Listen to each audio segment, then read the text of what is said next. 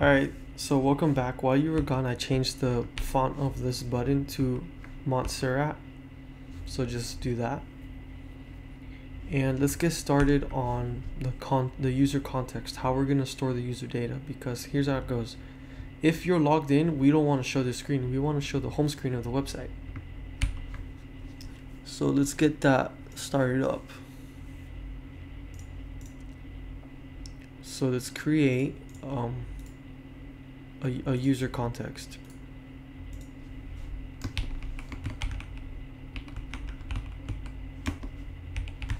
We're going to want to import create context from React, and we're going to want to create a context.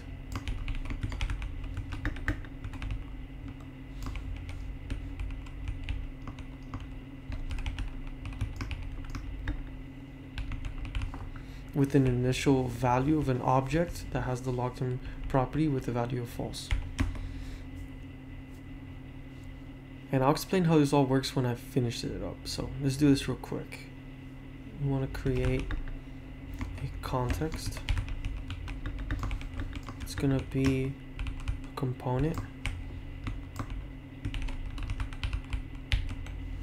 And the component receives the props, and the props has the children property, which is any child of this component will be part of the children.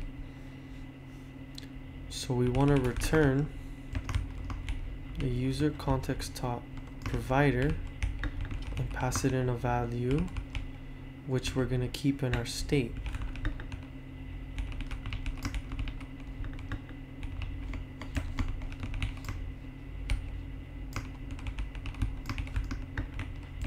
And the state's going to have a default value of an object with the logged in state property to false.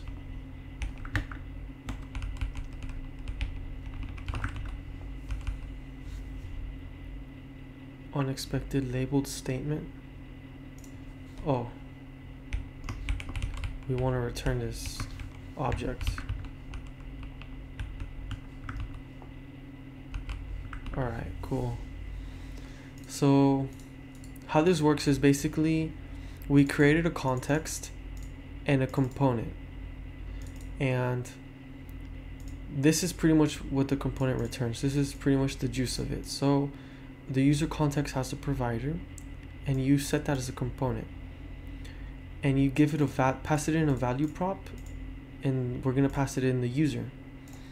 So when you pass it in that value, it's gonna be accessible to any child of this component.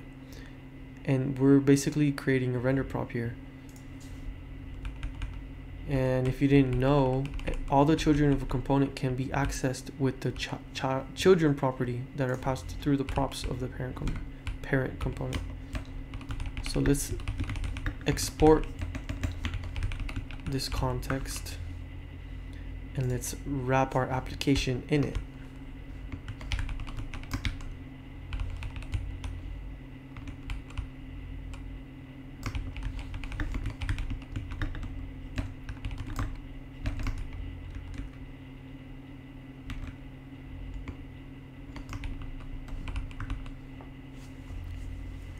So now any component that's a child of this has access to the user, which we passed in the value. And later on in this series, like not too later, but next episode, we're gonna get the user from the API. We're gonna set up the server, maybe next episode, maybe the one after, but we're gonna get that done. Don't worry about that. So we set up our user context. In case you don't know, a context is basically like, instead of passing on props to a bunch of components and then the children of that one and the children of that one, you can just wrap your app in a context or whatever parent, and all children component inside of that parent have access to the value of the context. So you don't gotta pass it down as props or nothing. You just use a hook to access that. And honestly, people, to do such a simple thing, people use React. I mean, not React. People use Redux to do this, but if it's something as simple as this, we don't gotta bloat our project by adding Redux. You know, I'm not saying Redux is bad, but it's not necessary all the time. So cool, we got this set up. Now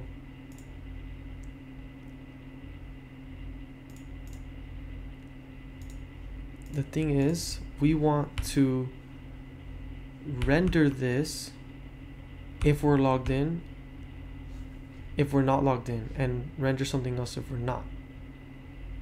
So that means our app has to be wrapped in the context. So actually, let's stick this in the index.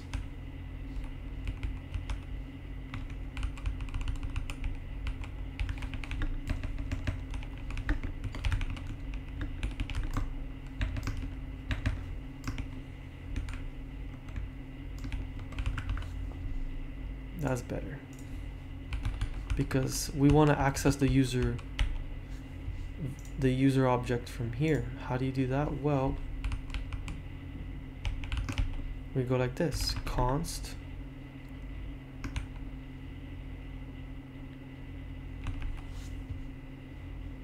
and we're only passing an object, so you can get access to it like that, equals use context.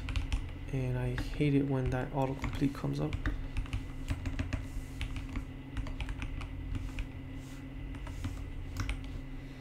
And then the value that goes in here is the context that we created.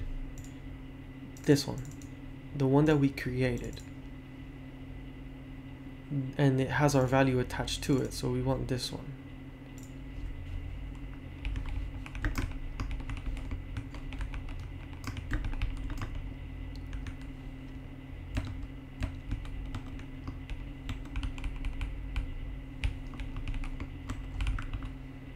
Alright, so we go in here and we go user dot log, and question mark is like, is the user defined? If it's the user's not undefined or null, and then we access the logged in property. If it is true, we render logged in. If it's not, we render this.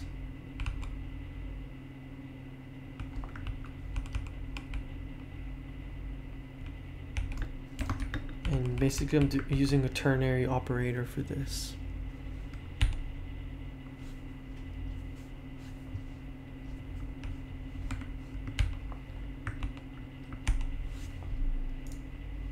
Alright, so we're not logged in, right?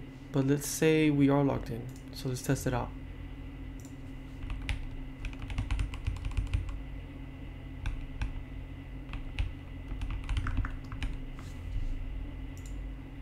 Logged in. So you see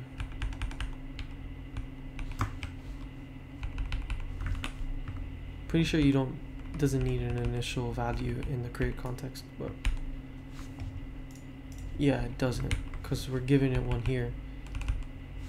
This would be like if you don't put anything in the value, this would be like a default, but we are putting something here, so this by default will be false, and that's gonna be what happens. All right, well, this was a short one, pretty simple. We're just going over context, how the context API works. You know, you'll get the hang of it once you really like use it. Next episode, we're gonna start working on the server. We're gonna get that working up, and we're gonna get the database working, Express setup, Passport.js setup. It might take 1 or 2 episodes. We'll see how it goes. All right, thanks for watching. Have a good one.